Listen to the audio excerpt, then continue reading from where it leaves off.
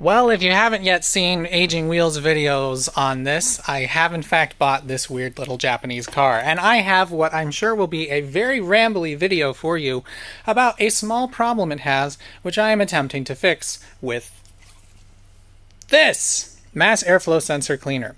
So I've been wanting to make some videos about the extent to which cars are computerized, and have been for a very long time. This is a 1991, so nearly 30 years old, and it is pretty much just as computer controlled as an engine would be today. A few things are not the same. For instance, it has an actual cable operated throttle and stuff like that, but this ECCS is actually what Nissan called the electronically controlled combustion system. So this engine, like pretty much all engines in the past 35 years, is mechanically a real engine, but electronically, or is controlled almost entirely electronically. The ignition timing can be altered through that coil over there. The distributor is basically really just, well, you can't see it from this side, but the distributor is basically just pointing the current from the coil to one of the spark plugs. I might be wrong about that, but I'm pretty sure that it can retard and advance the timing electronically via the computer. And everything on here is controlled by a computer. Now, the problem that it has had ever since I got it, and Robert did not cause it, so don't worry if you're watching this, and that is it is hard to start when it's room temperature cold. If it's very cold, like near freezing, it seems to start okay.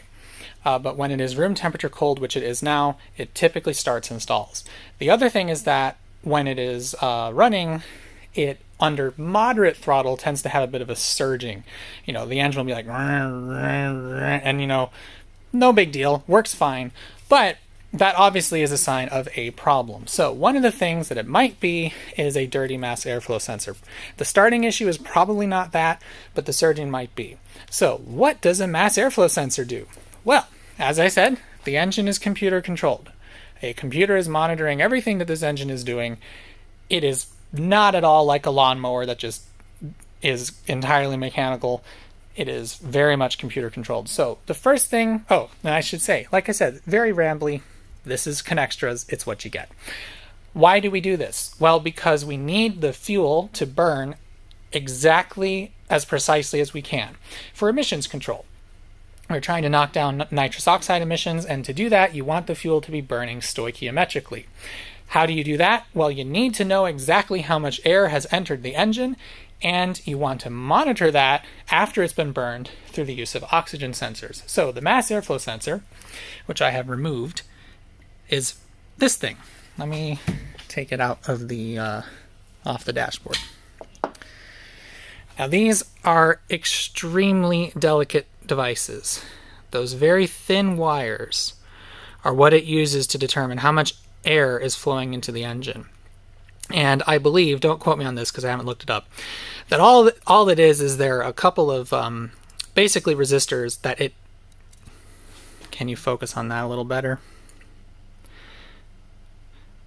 Let me just hang on. Okay, so there's a couple of resistors, and what I think it does is it just heats them up periodically and sees how quickly or monitors the resistance to see how quickly it cools down, essentially. And it can calculate how much air is flowing past it. And you'll see they're staggered a bit, so I'm sure that helps it. This is, from what I have seen, a very atypical mass airflow sensor, especially because it is only partially in the airstream.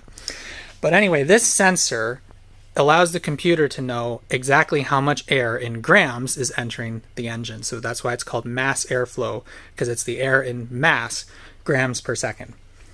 So where this sensor lives is in that little hole. So the air filter is in there, it's past the air filter, and it monitors how much air the engine is actually ingesting. From there, it will calculate how much fuel should be put into the engine. So you've got the fuel injectors down here, and it can control extremely precisely how much fuel is going into the engine on every single combustion event. And then the final check is the oxygen sensors, and those are in the exhaust, and truthfully I do not know where they are on this car because I haven't looked it up, and I think there might only be one. And the oxygen sensor serves basically as feedback to determine is the mass airflow sensor, or is the math it's doing correct? So the oxygen sensor will be going back and forth between rich and lean, and the computer wants to see that it's feathering that just perfectly. So that surging it's getting could be a result of that feathering, especially if the mass airflow sensor is incorrectly reporting something to the car. They get dirty over time. This car is 30 years old, and while it looks pretty clean, that's not at all focused correctly. There we go. While it looks pretty clean, there's really no way to know. And you should, by the way, never touch that because it's extremely fragile. And I have no idea where I could find a replacement.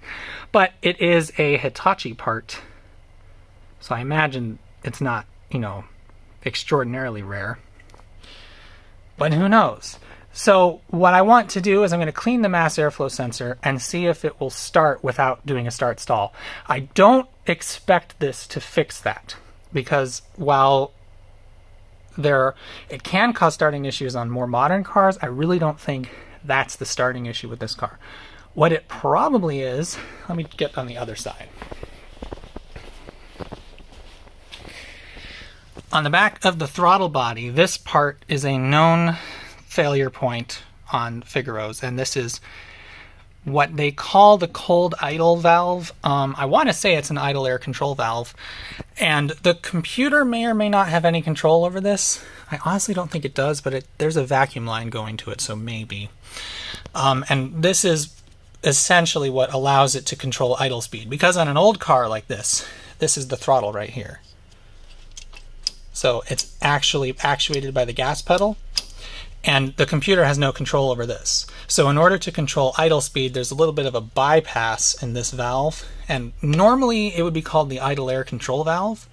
I don't know if this operates the same way, but this is a known problem which causes hard cold starts.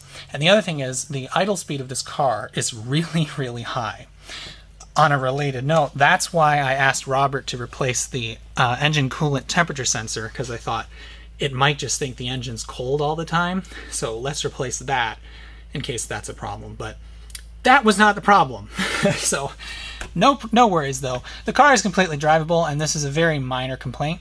But the reason why, going back, why I suspect the mass airflow sensor, which again lives in that hole, could be the problem is that when I first picked up the car from Robert, it had set the cam-crank relation code. When I first got the car, that code was in it. It was code 11. And I figured out, I found a code sheet about what that meant, and I was able to clear the codes. Now, I've basically had the codes cleared the entire time I've had the car, and so that was my experience of normal. When I picked it up from Robert, it was driving better. It had a lot more power than it typically does. Then I checked codes and saw that code 11 was in it again. So I cleared the codes, and then it was driving worse. So my suspicion is, in closed loop mode, when it's actually monitoring the fuel, one of the inputs of the computer is wrong, because it's not calculating the fuel correctly. And this is basically the first input it gets. So if this is faulty, it could run like poop. Now, on the other hand, the problem could be the oxygen sensors, or sensor if there's only one, and I will be looking into replacing that if this doesn't solve my problem.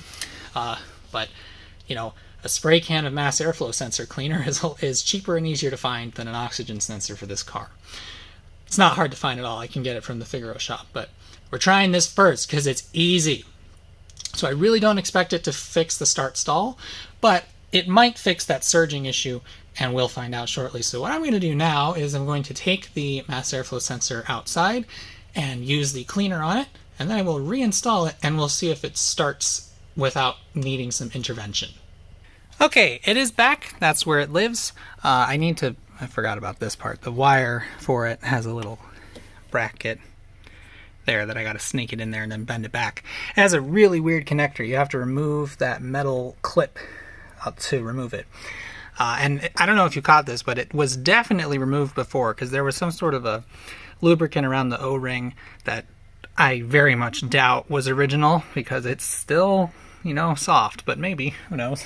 But anyway, so that's reinstalled. The thing I totally forgot to mention when I was talking about computer controls is the last part, which is the catalytic converter, which is not controlled by the computer whatsoever, but it does get rid of any unburnt fuel and helps clean the emissions further.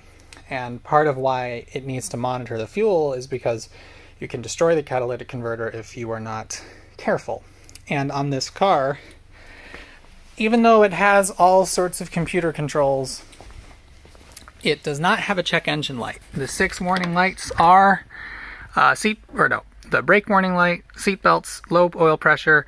This is your rear window defogger switch, and then low voltage. And this one is a very simple light, and if it goes on, you have a problem, because this is the catalytic converter overheat light. And if that comes on, it will never go out until you replace the catalytic converter, essentially, because there's a little thermal fuse that will basically short out when it gets too hot, and that light will be on forever until you replace that fuse. So this car does not have a check engine light. The way you check codes on it is really absurd. Over there in the kick panel on the passenger side, if you can see those 2 little plugs, you remove those, and then on the bottom one there's a hole that you put in a screwdriver, and on the top there are 2 LEDs, green and red, and you turn the screwdriver a certain way to get it to show you the codes, and then they will blink green and red. So 2 green blinks and 5 red blinks is code 25. I might have that backwards, it might be red first. But so that's how you read the codes from it, and then there's a certain way to clear it as well. So that's how I read code 11. And then the other thing, it's very rambly, I know, is that the cam sensor on this car, because the other thing about these computer controls is that there are sensors which tell the computer exactly where the engine is. So it can know in its rotation which piston is coming up for which part of the cycle, down to very fine amounts. And in this car, the cam sensor, for whatever reason, is in the distributor. So the cam sensor is in there, which is really weird, and if it goes bad, you basically need a new distributor. So that's annoying. And when I first researched code 11, which is very vague from the code sheet that I found, it was basically like there could be an error between the cam and crank relationship, or it could even mean that your distributor is not connected. And I was like, that sounds wrong. So I unplugged the distributor, and sure enough, the car will not run without that signal. So that's not what the problem is. I suspect the code was set probably when Robert was doing all the work for me, either taking the distributor cap off or the timing belt change, but the timing belt change obviously is fine because it runs fine. And like I said, it had the code when I first got the car, but I cleared it and it never came back to my knowledge. So I don't know why that code appeared, but this is where the cam sensor is for this car. It's inside the distributor. And in fact, I don't know if it has a separate crank sensor. I think it does, but not sure. But anyway, that's what I mean, is I would like to make some videos on the main channel, probably not with this car because I can't connect a code scanner to it.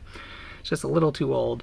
But that just overview all of the various computer controls that are in a car, because I think people don't, you hear a lot of people who are like, oh, they don't make cars like they used to, and they think about, oh, there's so many electronics in cars these days, and it's like, well, there have been since the 80s. There's really, you haven't had a truly mechanical car since probably the late 70s. I would imagine even in the late 70s, engine computers started to become a thing because they were getting cheap enough.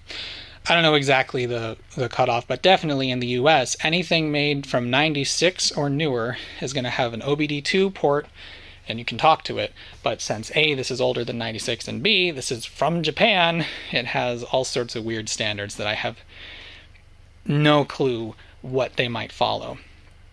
I do appreciate how, you know, a lot of these warning labels are in Japanese and stuff like that.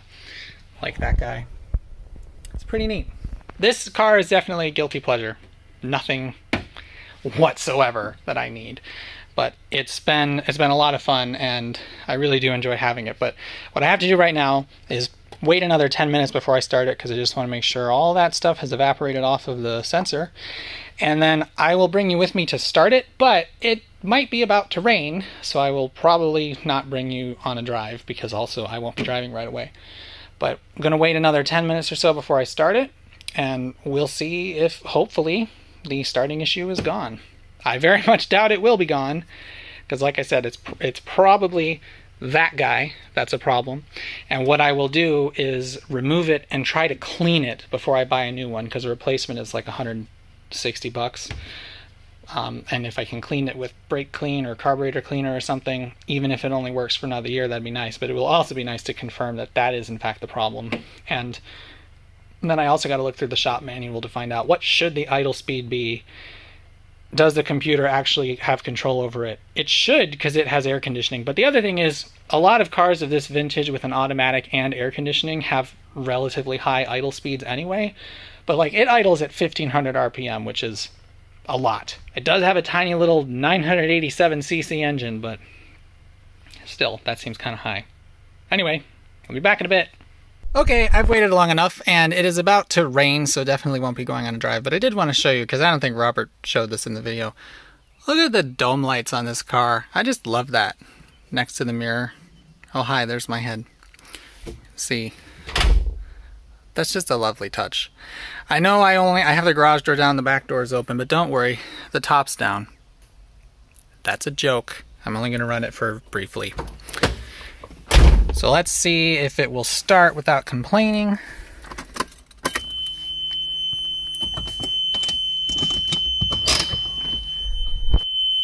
My guess is no. Nope. That's still a problem, so you gotta give it some gas.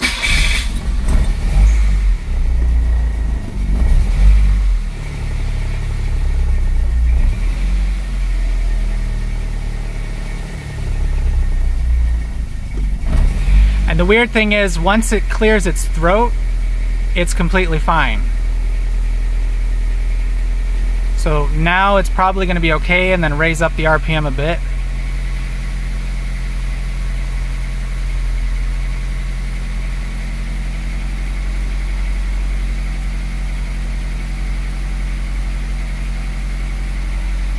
Yep, I have no idea why it does that. But it's running, that's good. Can't get the key out. All right, it's not. The other thing is, the car's park neutral switch is a little messed up, so I often have to put it in neutral to get it to start. I'm wondering why the key won't come out. That's why. Okay, well, bummer, but like I said, I really wasn't expecting that to fix it. Well, I'm back, and as you can probably hear, it's hot. And I have great news. It fixed the surging problem. It is there just a tiny little bit when you are on light throttle, but in most cases, there was no surging at all, and it seems to be, it seems to have more power. There's one of the things that I've noticed with this car is it has horrible turbo lag, and now it's much improved, so we did it. Or we did something. So the mass airflow sensor was indeed dirty enough to be causing somewhat of a performance issue. Whether or not it means anything else, I don't know, but certainly it was perfectly drivable. It's just now it's a little nicer. And yeah, that's about it for this video. Like I said, I want to, at some point, make true main channel videos explaining all this stuff with a more modern car that I can plug in a code scanner to and actually like use an oscilloscope to show what the sensors are actually telling the computer, what the computer's seeing, and cool stuff like that. But we'll do that in a bit. For now though, thanks for watching this silly video and this silly little car. Oh, and by the way, I'm aware the battery does not have a tie-down strap. I'm sure some of you have just been cringing looking at that. I will look into that at some point, but right now it does not have a tie-down strap. And also, the battery terminal on the negative barely fits on there. I don't know if that's because this is a weird, or I don't know if that's because this is an American battery and they have bigger terminals or what, but I'm aware of those things. I know. I'll fix it.